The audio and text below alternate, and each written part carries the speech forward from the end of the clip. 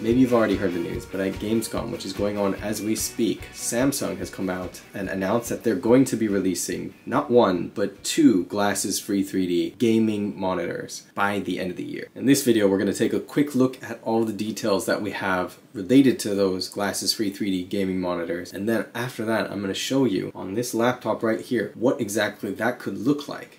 Gaming in glasses-free 3D in 4K resolution. It might be hard to wrap your mind around if you have never experienced it before, but thankfully I have a 4K glasses-free 3D gaming laptop with a 15-inch display that we can take a look at directly so you can see what this technology is actually going to look and feel like once these monitors actually become available. Let's dive right into the details, but before that, if you didn't know about these 3D monitors and you weren't aware that glasses-free 3D is making a huge comeback, then I would suggest that you subscribe to this channel right now so that you're not completely lost as to what's going on with all the crazy developments related to 3D displays, including TVs, laptops, smartphones, and everything. The information that has been unveiled so far is limited, but what we do know is that these are the same monitors that were shown off during CES earlier in the year that blew a lot of people's minds with the incredible glasses-free 3D quality of the gaming experience displayed. They are called the Odyssey 3D monitor series, that they're going to be available in two sizes, 27 inches and a 37-inch glasses-free 3D 4K monitor. In addition to the 4K display, they also have a 1 millisecond response time, high refresh rate at 165 Hz, which is used in combination with head tracking to ensure that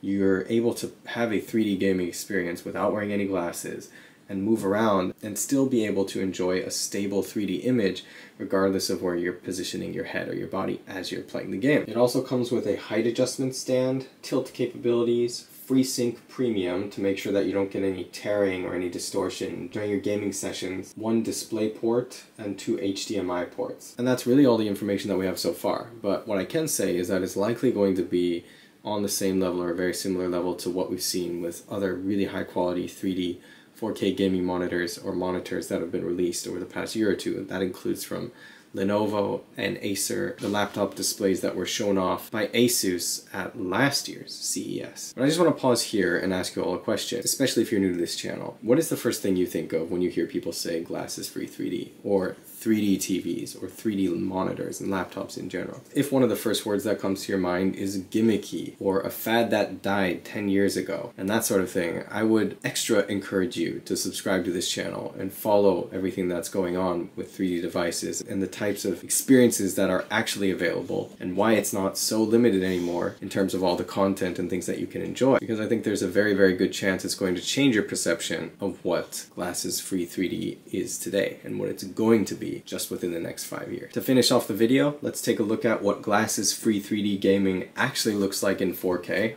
on this 15-inch laptop display. There are a ton of AAA titles available on this right now. I'm just going to randomly pick one. I'll go with Jedi: The Fallen Order. So I've loaded up Jedi: Fallen Order, which is a game from a few years ago that has pretty good graphics, and this one is available in glasses-free 3D on this laptop.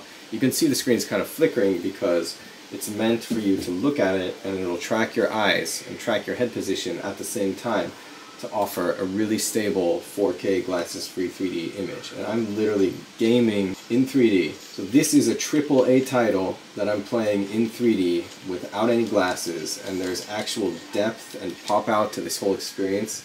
It just feels so much more immersive than what you can get with regular 2D gaming. And this is crazy to think about because it's like taking the Nintendo 3DS and increasing the resolution by an incredible amount and then making the screen much bigger, much more clear, vivid, bright, and then the image in 3D so much more stable that it offers this super immersive experience. Basically what it looks like is like the game is happening within the display. It's not the same feeling you get when you're gaming in 2D because you're very aware that there's a display in front of you, but when you're gaming like this, it's like the display melts away and then you're viewing kind of like through a portal or a window, and there's actual depth. So it looks like everything that's happening is going on back here behind the laptop screen, but it doesn't feel weird. It feels natural and smooth and just incredibly cool. And then the great thing about this technology is that there's a lot of settings that you can seamlessly change on these Acer laptops at least, where you can increase the amount of depth or increase the amount of pop out just with a quick shortcut. And I'm guessing that Samsung is going to definitely be offering the same types of options for people to adjust the level of 3D strength or the 3D effect to their own preferences. The default setting on this is just set to be comfortable by as wide-ranging an audience as possible. So it's actually set fairly low, and you can easily can increase the amount of pop-out, which will bring everything closer to you. I mean, everything that's close to the screen will start to come out of it, and then increase the depth. Right now it's at 30%, but I could push this all the way up to 80+%, and now all of a sudden everything in the background is much further away. And the coolest thing about this is that it's so smooth and comfortable in 3D that it doesn't feel uncomfortable on your eyes or give you any eye strain or any discomfort, really. Even if you're someone who is potentially prone to that type of thing, the settings and the flexibility combined with just how smooth the whole experience is makes it a pretty safe bet that you can tweak this really quickly to find the right balance for the 3D strength that matches your own preferences in game style. So I just pulled up this menu, and like this hologram here is floating off the screen, and it's so smooth and seamless that it feels completely natural.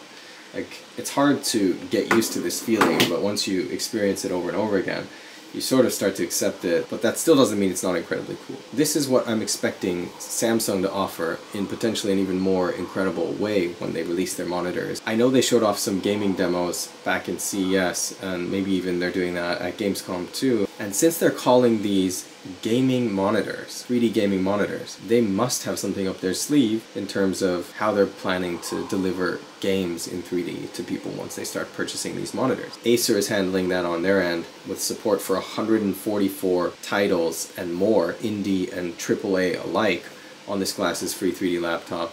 But Samsung must be planning similar things so that people who buy that monitor are actually going to have a native 3D display experience available to play all of the latest and coolest games available, which I can already verify is a mind-blowing experience. Anyone who says otherwise has just not sat down and experienced it for long enough, or hasn't really had the opportunity at all. If you enjoyed this video and found it eye-opening or informative, definitely like and subscribe to this channel. Thank you for watching, and I will be covering more things like this in the weeks to come as information becomes available. I'm looking forward to seeing you in the next video.